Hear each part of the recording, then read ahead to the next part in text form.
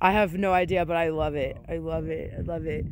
So we were just talking about this sign. I had found it when we were in the desert, when me and JJ and Ryle were walking right after the flood. And we kept walking and I couldn't find it. But Will found it. Then they flooded it again and I thought it washed away forever. I love that. I'd like that too. That's cool.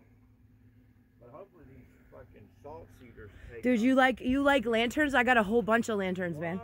Yeah. Like old ones? I have one old one, but the glass is cracked on it. That's okay. You could totally. Yeah, but yeah, that you know, I seen you, you know, and I was like, oh yeah, I need to go holler. I'll do it. She can come ask me whatever, come sit over here, we can smoke weed and fucking, you know, drink fucking iced tea or whatever.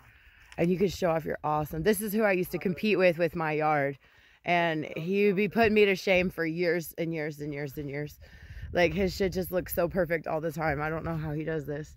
But look at the bridge, dude. Feng shui. The only thing you're missing is a fucking little bonsai tree with the little rake and stuff, so you can write messages in the. Oh, that's cool.